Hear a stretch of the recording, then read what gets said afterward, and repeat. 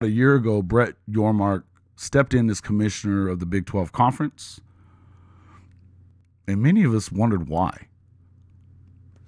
The future of the league looked at best bleak after the announcement by Oklahoma and Texas that they would be leaving the Big 12 after the current media rights deal and joining the mighty SEC. And when Yormark proclaimed that the Big 12 was open for business at the Big 12 Media Days in July of 2022, a lot of people wondered out loud how long that was going to be true. Despite the fact that outgoing Big 12 sleepyhead commissioner Bob Bowlsby had awoken from his slumber shortly after Oklahoma and Texas made their announcement and finally added 4 new schools to the league's roster, most people just expected that it was too little too late. The popular belief among the college football world was that the best that Yormark was going to come up with was a league of pomp and circumstance. A conference without the Sooners and Longhorns and those 11 national championships that they have between them doesn't offer a ton of relevancy for moving forward. You can put on a show with as many fireworks as a Beyonce and Jay-Z world tour.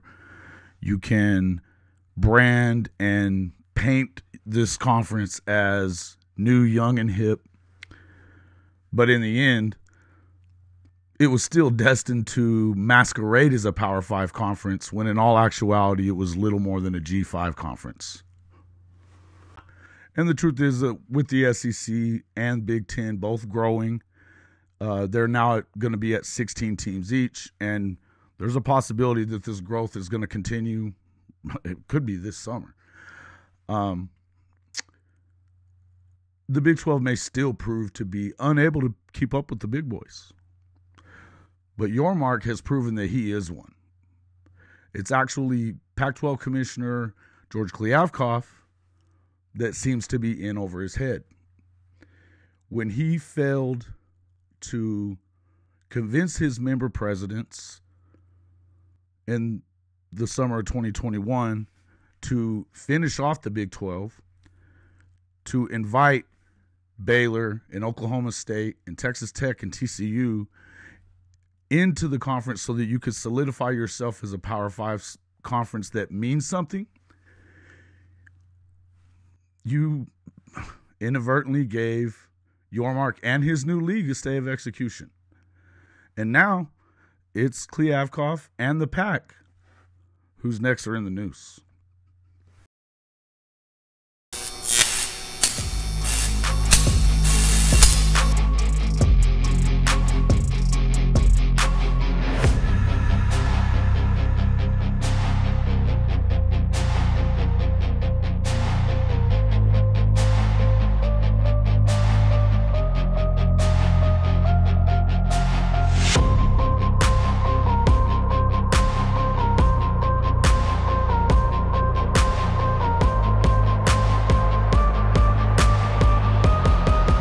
Let's go!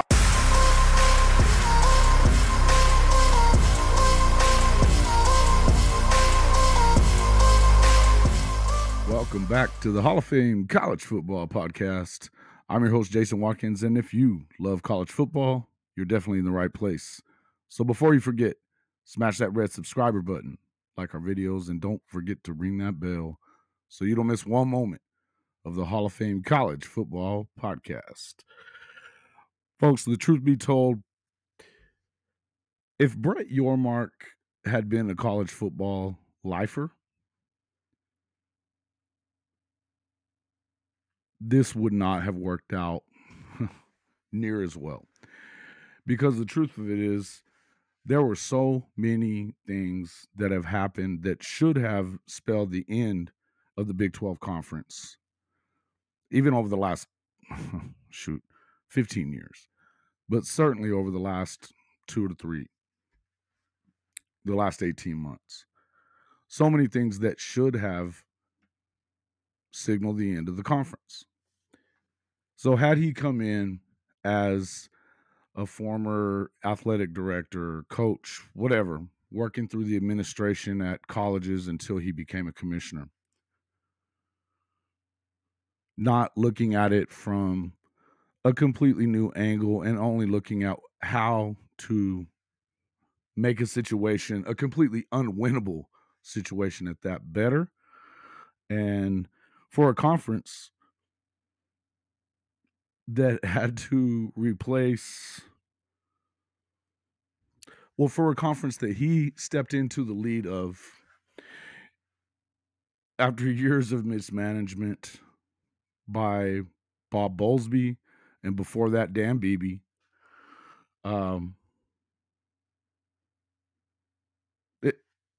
This is just, it's never would have worked out in the way that it has.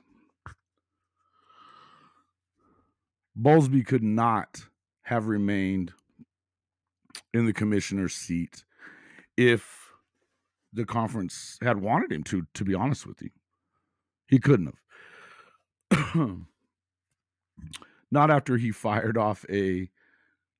angrily fired off a cease and desist letter to the Big 12 Conference's largest TV partner, ESPN, with completely unsubstantiated claims of collusion between ESPN, Oklahoma, Texas, and the Southeastern Conference. No, the league very nearly faced what could only be explained as the death knell over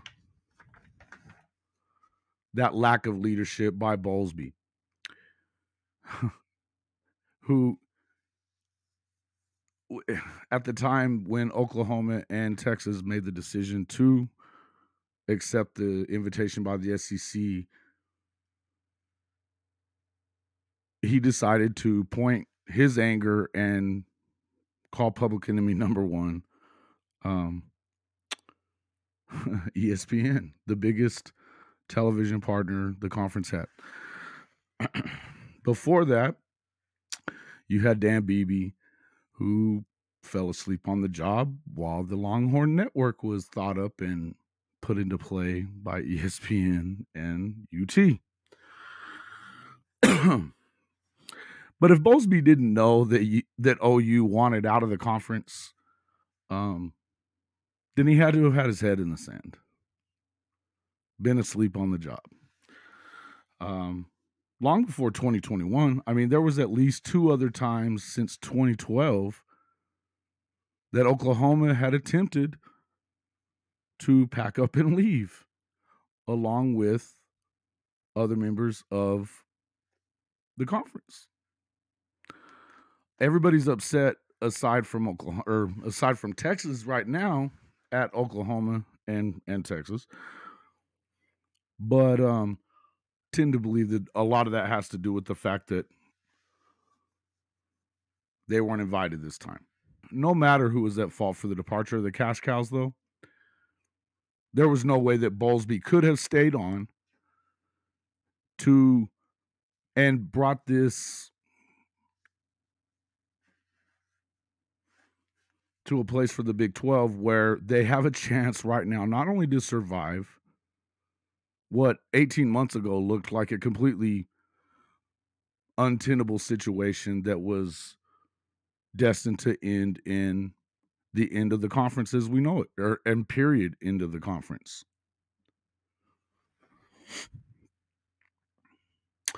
But what's funny is that it took another conference commissioner messing up about as much as he possibly could in order for the Big 12 to rebound like this.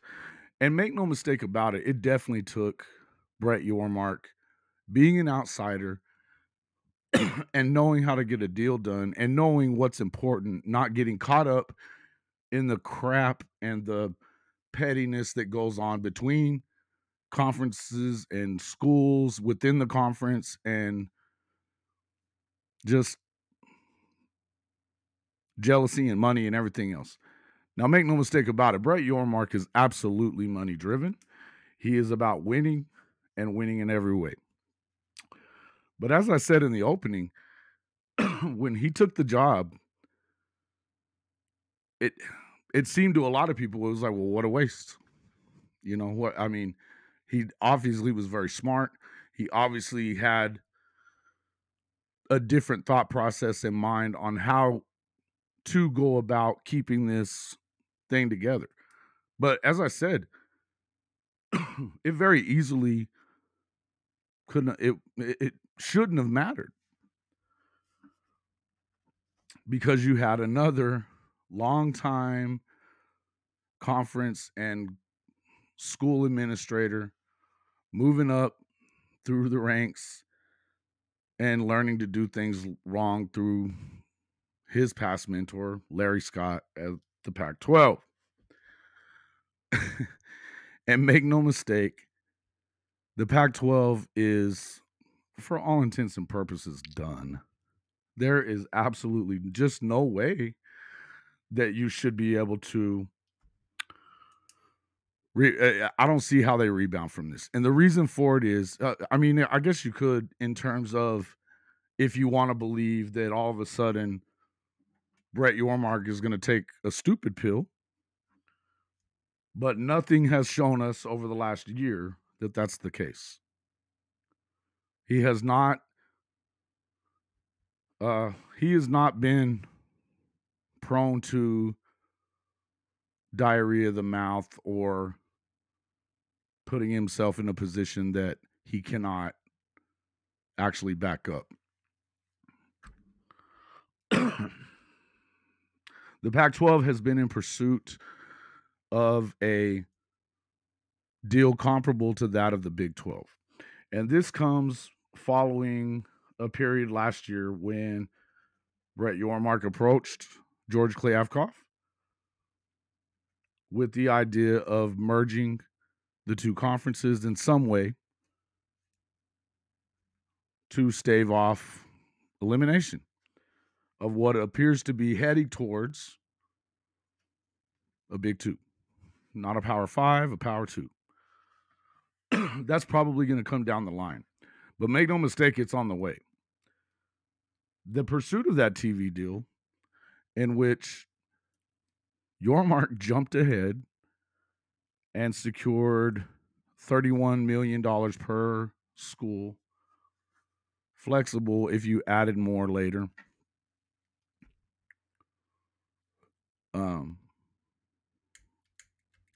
Is not going well for the Pac-12. In fact, it's even looked as if it's not.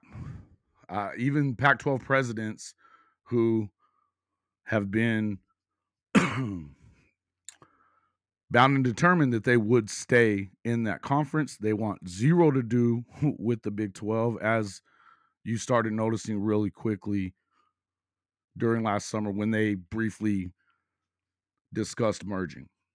It ended up in a situation where Yormark did not feel like it was anything that they were doing was, from what I could tell, productive or leaning towards doing it.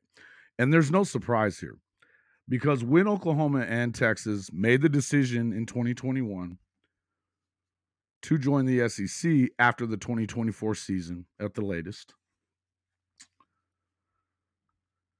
there was a deal on the table for them to get Texas Tech, Oklahoma State, TCU, Baylor, could be a number of others, but they were looking at 4. And I'm not positive that all those are correct. I know that they were talking about 4 programs coming into the league. This would have solidified the Pac-12 prior to USC and UCLA a year later jumping ship and following the cash out to the Midwest and to the Big Ten. Now, had they been able to do that, you're looking at 12 plus 4, that's 16. You automatically become the third of the Big Three.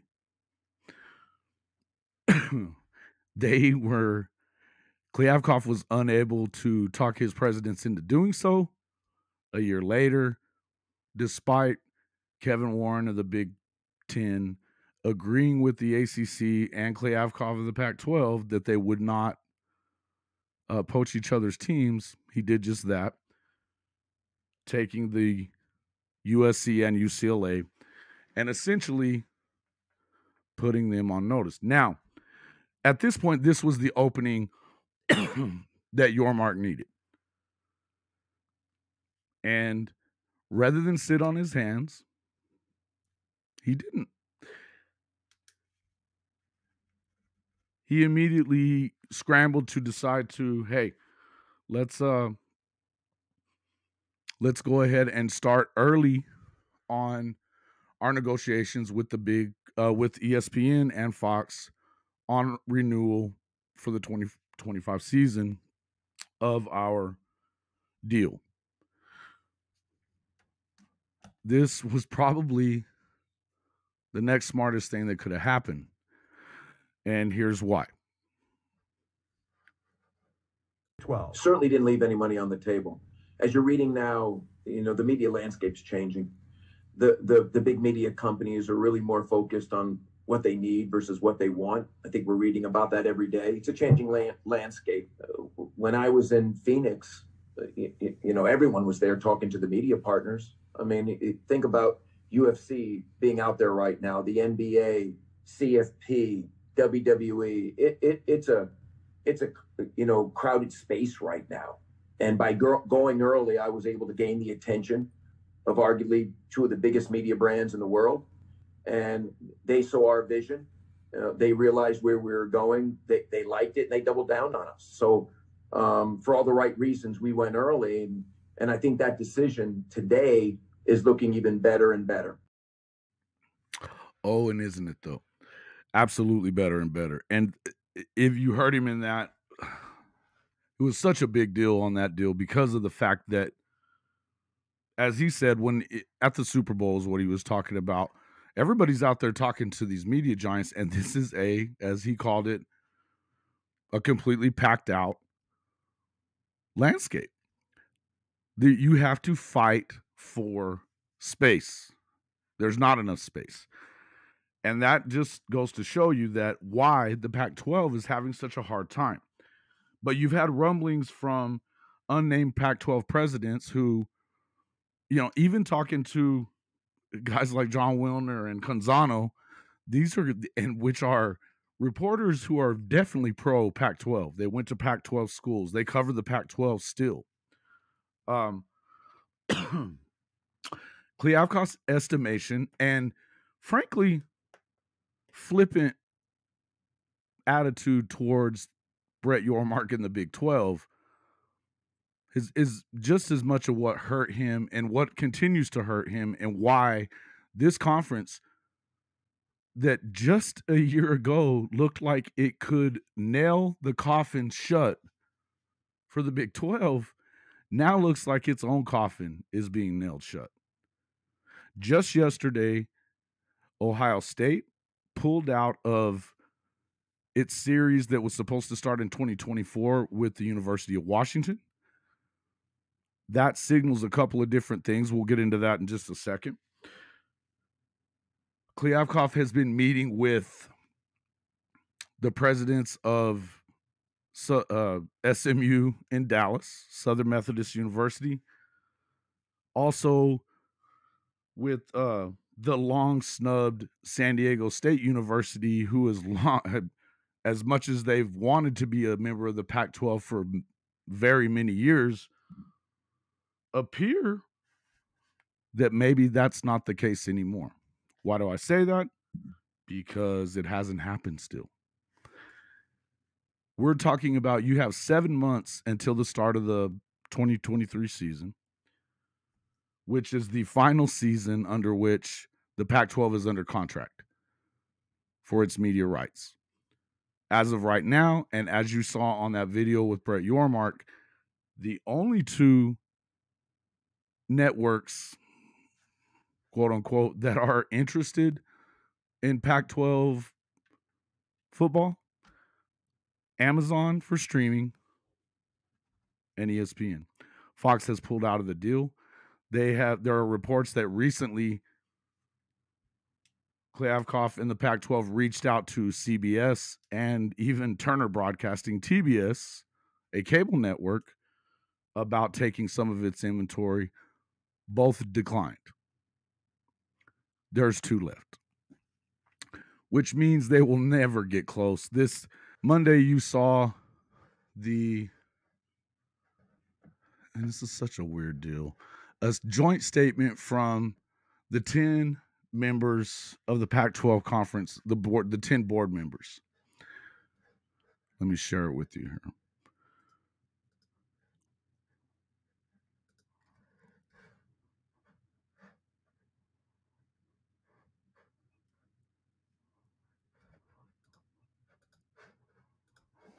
Okay. So it says the 10 Pac-12 universities, the 10 Pac-12 universities look forward to consummating successful media rights deals in the very near future based on positive conversations with multiple potential media rights partners. I guess that means 2. Over the past weeks, we remain highly confident in our future growth and success as a conference and united in our commitment to one another. I'm not sure how united they are. As I said, even John Wilner and Canzano, who are longtime sports reporters, PAC-favoring sports reporters, have noted that there are a number of university presidents who feel like they were misled by Kliavkoff. And, furthermore, that his estimation of what they should get on their negotiation of their media rights deals was the fact it's way low. And that's clear because they haven't signed anything yet. Not only that, but it seems to me like with not so little time left, if you know at this point that you're down to your best options for expansion are SMU and SDSU, why is there not an offer there? Why is there not a clear? Is there an offer there and there's no answer to it yet? They're balking at it. Are they for some stupid reason not still offering to bring them into their conferences? I've been saying all week that I feel like as much as they're talking about the Big 12 going after the four corner schools, Arizona State, Utah, Colorado, as much as they've talked about that, I think that you could probably end this whole thing if you just stopped SDSU and SMU from going to the Pac-12. If you offered them to come in, then you can still go get those four corner schools. That would leave you with 18 members. You could still have room to do more. Now, what does it mean for Ohio State to have canceled its series coming up with Washington? Could mean a lot of things. What it really means, though, to me is, and before we get too much further ahead of this, the fact that Brett Yormark pushed to negotiate that contract earlier than he needed to, wasn't flippant about it, he has come in and immediately gone to work. He's put his nose down. He doesn't care about the politics of college sports. This is the first time he's ever been a part of it. He didn't need to worry about any kind of quote partnerships, handshake deals, or any of that with these other conferences, because flat out he doesn't know any of these guys. And if he does, not very well.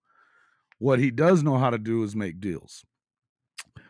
Smartly, when this past week it started to look as if Texas and Oklahoma were indeed going to end up staying in the Big 12 until 2025, he went back to work with Fox, with Oklahoma and Texas, and got a deal done to let them out early so that he could focus on what's at hand. But the Pac-12 is out here putting out these quote unquote, we are, confident in our future growth and signing a deal. Why would you say that? Why do you need to tell us that instead of just showing us that you actually have a deal? There's clearly something else going on. It almost seems like when you hear somebody, an athletic director, give a coach the, seal of approval, or, we're behind him. That's the death knell every time. You might as well just fire him that day, because they're gone immediately. So to me,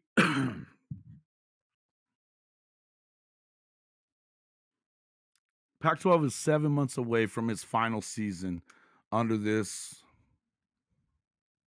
current media deal. Then came the statement on Monday, and yet still there's no new members as of today, Friday. The bids are down to just ESPN and Amazon, so they're bidding against themselves. They don't have to go up. In fact, they don't even need any more inventory. ESPN is a year away from exclusively carrying the SEC, 16-team SEC. Nobody else is carrying it with them. They'll also be carrying the lion's share of the Big 12. You have Fox, who has opted out of even negotiating with the Pac-12, partly over apparent.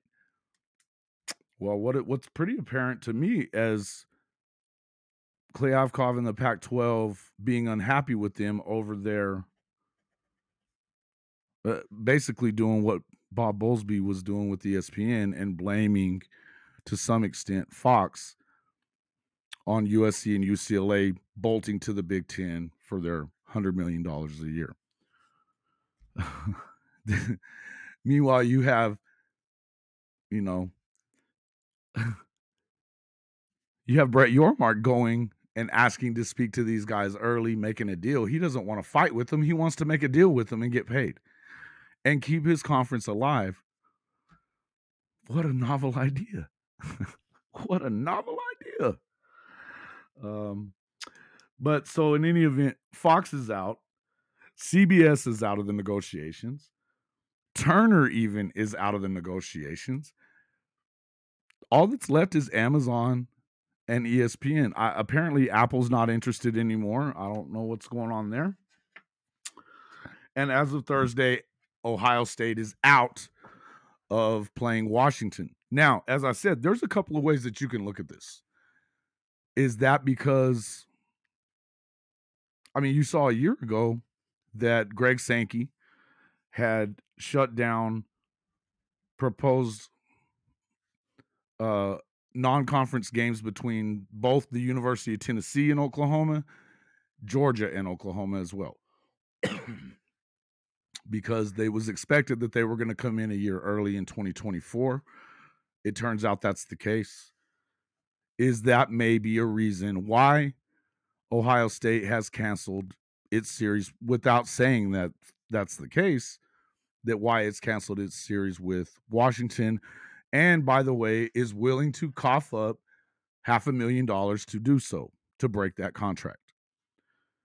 Even if that's not why, it makes sense why they would have given this thing up and happily pay their $500,000 to do so. It's generally a tough trip for a Midwest team like Ohio State, or anybody for that matter, to make the trip all the way to the West Coast. There's a big time difference, everything else. And in this case, what are you really gaining from it? If you beat this Washington team, which they're a good team, don't get me wrong. That's not what I'm getting at. But in 2024, we don't know what they're going to look like. And if the Pac-12, if they don't make a move soon, it could hurt them. It's definitely going to hurt them in recruiting. So why do you need to go out there and expose yourself in a situation that it doesn't really help you in recruiting? Because chances are nobody's going to see the game. The Pac-12 loves to play these after dark games that start at 10 o'clock on the East Coast. Could be freaking 2 a.m. by the time they get over with. It's midnight on the West Coast. So it really didn't make a whole lot of sense. Now they can turn around and use those games to play UCLA, USC instead in a conference game. It helps them recruit against UCLA and USC. It's in California instead of Washington, which is where they want to get their recruiting in. It makes plenty of sense. But it also signals that either Washington and Oregon are getting ready to get poached, or they could be in talks with Brett Yormark. Either way, something doesn't look right for, again, the Pac-12. Again, why is SDSU and SMU not signed already? There's a lot of feet dragging going on here. And either George Kliavkoff is not learning any lesson and is continuing to slow roll everything, or it appears that nobody wants to come because they see the writing on the walls that, listen, unless you get a deal done and we know that your other schools are staying, why would they do it? And here, if you're Arizona State or Arizona or Utah even, and Utah's being awfully weird, or maybe it's just their fans, I don't know, about showing their allegiance to the Pac-12, that they've won it the past couple of years, and they're still not really up in the running of people that care about them. I think that you should hurry up and get into the Big 12 if you can. I think that the Big 12 would behoove from Utah, especially Colorado with Coach Prime and all the amazing opportunities to promote around that program and what you expect to see coming soon.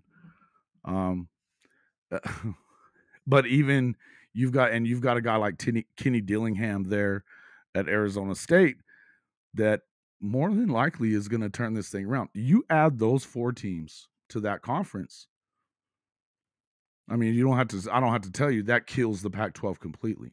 You could rebrand the entire Mountain West after that, and it's still not going to matter. Still not going to matter. You're still a G5 because that's what the Mountain West is. And chances are, when those dominoes fall, you might get to keep Oregon State, Washington State. Oregon would be going somewhere as well, either to the Big Ten, which I know that's who they're holding out for. So is Washington. But it depends on what's going on. In any event, the bottom line to this entire video is that Brett Yormark has, in the face of incompetence at conference commissioner positions, and you've seen it in the Big 12, you've seen it in the Pac-12, it's so much more glaring because of the fact that you have a guy like Brett Yormark who is just hitting every ball out of the park. He doesn't focus on doing a bunch of this. He goes to work. He had his, the most you hear him say a whole lot of was, we're open for business. He's proven that he is. He's a deal maker. And the Big 12 has got to be excited to have him. And if you are one of these teams, these schools that is potentially looking for a place to play, I mean, I would think that you would want a guy with this kind of leadership to be your commissioner. If you could get to the Big Ten, I get it. If you could get to the SEC, I get it. But you could definitely do worse than Brett Yormark. Folks, let us know what you think on this. Drop a comment in the section here below. Don't forget that you can support the show with tips through Venmo right below me on this side. And you can always buy podcast merchandise right below me here at the address there as well. We've got a lot of new we've got some new merchandise in that store as well. Go in there, check it out. You've got some horns down emoji t-shirts. They're pretty fun. You can always go to the Fanatics Partner Store, save up to 65% off everything in the store just for using our link. We get a small commission for you making a purchase. You obviously get discounts, sometimes free shipping, could be a lot of different things. It's a win-win situation. If you're not already a subscriber, please hit the button and become one today. And I hope that you will hit that like button as well. That is as free as it gets, and it helps us tremendously moving forward. I got to tell you, I don't think that it's going to be a whole lot longer. It could be by the end of the day. I hope that I get this video done and edited and in before something new happens. Something tells me that you may not. Stay tuned. We will hit you as soon as we hear anything new, and I suspect that something's coming. There's just a lot of signals saying that there's about to be some more landscape changes. And after the last 2 years of, off season, would you expect anything else? Folks, thanks a lot for joining me. I will see you on the next one.